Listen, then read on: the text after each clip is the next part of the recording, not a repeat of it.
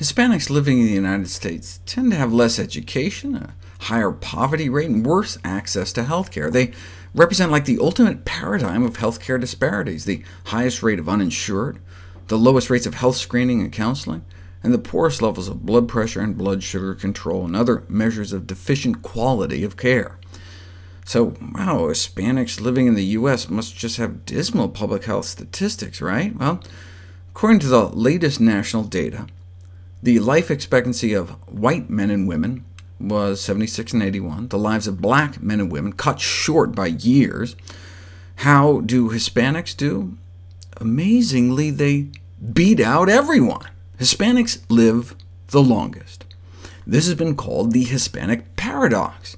Hispanics have 24% lower risk of premature death and lower risks of 9 out of the leading 15 causes of death, notably less cancer and heart disease. This was first noticed 30 years ago, but understandably met with great criticism. Maybe the data was unreliable. No, that did not seem to be it. Maybe only the healthiest people migrate? Turns out the opposite may be true.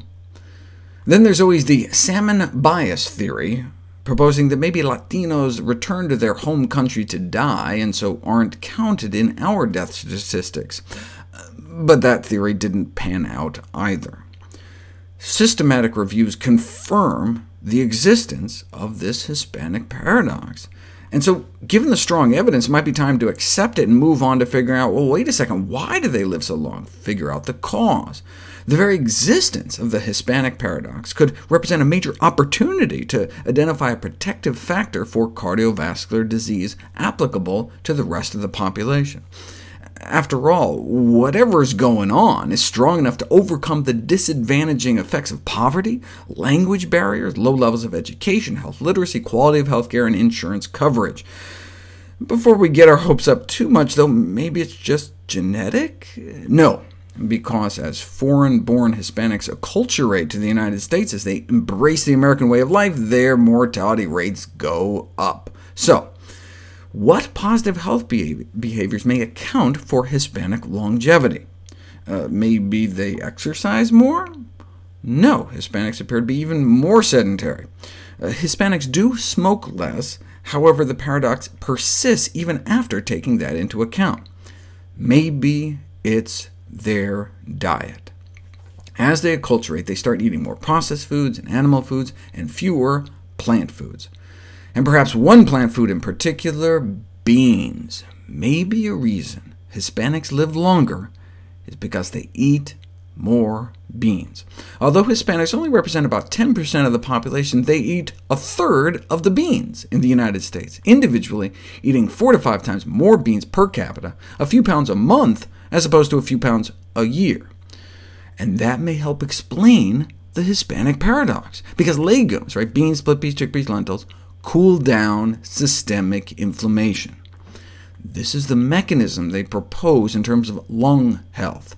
While cigarette smoking and air pollution cause lung inflammation, which increases the risk of emphysema and lung cancer, when we eat beans, the good bacteria in our gut take the fiber and resistant starch and form small-chain fatty acids that are absorbed back into our system and decrease systemic inflammation, which not only inhibits lung cancer development, but also other cancers throughout the body. Here's the lung data with Hispanics in red, having the lowest rates of COPD and lung cancer, and also tending to have lower rates of bladder cancer, throat cancer, colorectal cancer for both men and women. This whole systemic inflammation concept is also supported by the fact that when Hispanics do get lung cancer, or colon cancer, or breast cancer, they have improved survival rates. And maybe same with heart attack and stroke survival. Decreasing whole-body inflammation may be important for both prevention and survival. Now, Asian Americans here in green appear to have some protection too, which may be because they eat more beans too, in the form of tofu and other soy foods, as soy intake is associated with both lung cancer prevention and lung cancer survival. Now, Hispanics also eat more corn, tomatoes, and chili peppers. A quarter of the diet in Mexico is made up of corn tortillas, and Mexican-Americans born in Mexico and Mexican-Americans born in the U.S. continue to eat more than the general population. Looking at cancer rates around the world, not only was bean consumption associated with less colon, breast, and prostate cancer, but also rice and corn consumption appeared protectively correlated as well. Of course, since NAFTA, the Mexican diet has changed to incorporate more soda, processed, and animal foods, and their obesity rates are fast catching up to ours. In the U.S., Hispanics eat more fruits and vegetables than other groups, about 6 or 7 servings a day. Still don't even make the recommended minimum of 9 servings, though, so their diet could stand some improvement.